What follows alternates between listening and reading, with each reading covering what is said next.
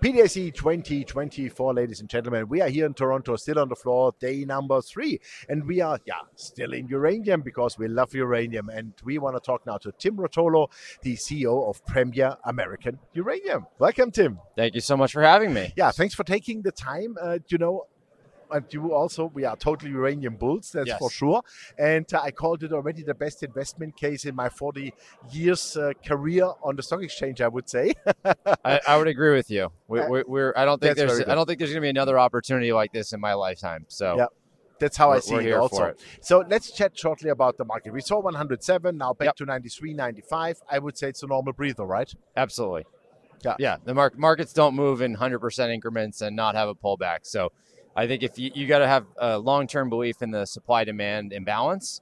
If you are, this is a great opportunity to be adding to positions that you like.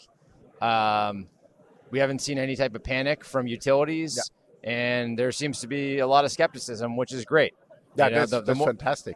So if you've been in the market since the 2020 or 2018, like a lot of folks, this is what we expected to happen. Mm-hmm. So things don't, bull markets don't go in a straight line, and you got to know what you own and, have the conviction to continue to add on dips like this. Yeah, exactly. And Phil Williams just told me that there was a news out today from China that they want to go by 2060 to 400 gigawatts. That's exactly what we have today. Today's at 414 or 420 gigawatts on Earth. So from where should this all come?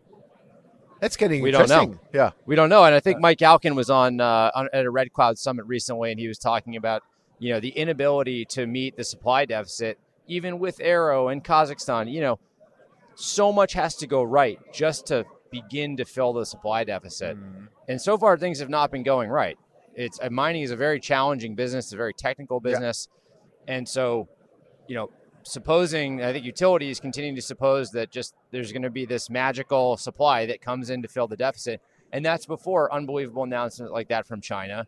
I don't know if you saw the news out of AWS, but they've acquired a Pennsylvania-based nuclear power plant. So now you're seeing big tech who's focused on AI moving into the space before small modular reactors. So the news flow from a demand perspective is remarkable. And there hasn't been any news flow around new supply coming. So, as I said, if you're believers in the structural supply deficit theory or thesis, this is exactly what we want to see. Yeah, absolutely nice.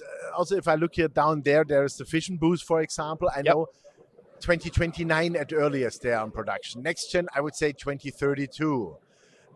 Who else do we have in really large amounts? I don't see it. There aren't any, and that's why I think Premier is so well positioned because as we advance our project, those pounds are going to be needed. Yeah, U.S. pounds are going to be needed. Yeah. Who knows what direction the Russian supply or Russian suspension or ban goes, but it certainly seems like there's a lot of bipartisan support in the United States for something along those lines, and that just makes U.S. pounds that much more valuable and interesting, and Western utilities are going to need to source a lot of material to fill just the existing supply deficit. And if demand continues to grow, the deficit will grow.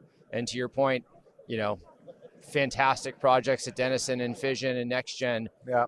But they're still many years away. Exactly. And so, these historic permitted mines in the U.S. and historic resources that are available to companies like ourselves are a tremendous opportunity. Exactly, and that's one of the key points. We need more exploration. We need to speed that up. That's exactly what you are doing. So what's the work program for this year?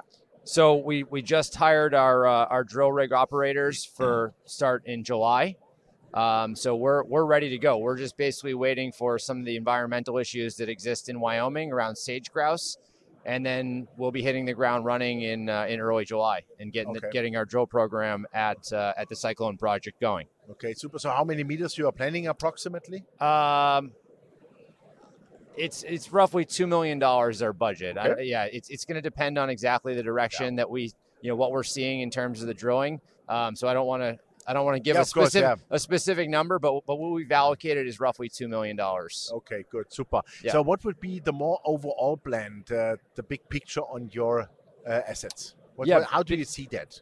Big picture is Cyclone, our flagship asset, then working on it kind of thinking through the strategy around work programs for our Colorado assets, which are, again, those are the DOE leases that we got from IsoEnergy.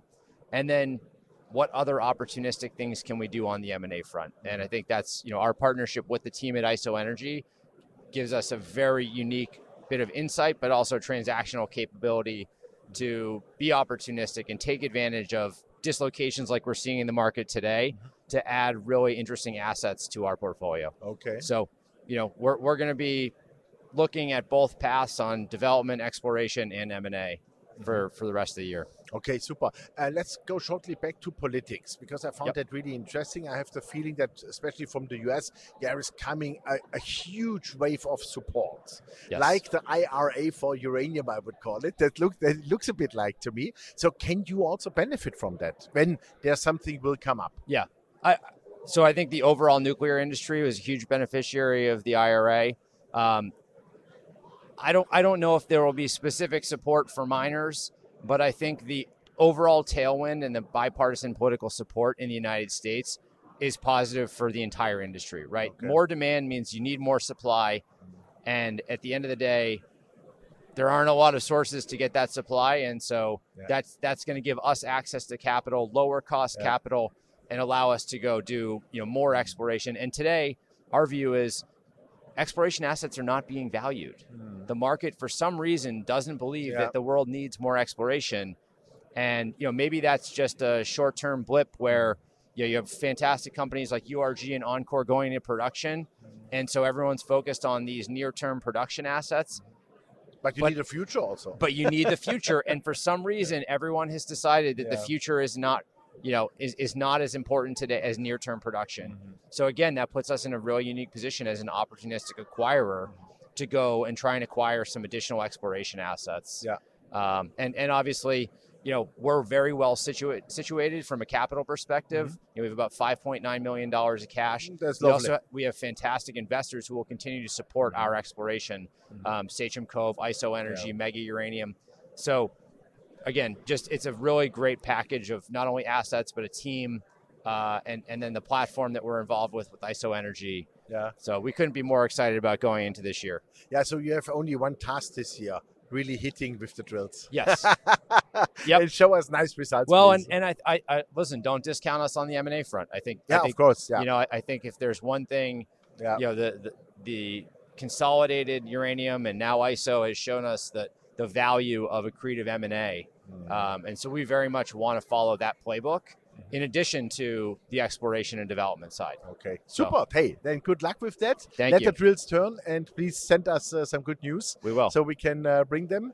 And I'm a happy shareholder so far. Thank you. And it's great to see you in person.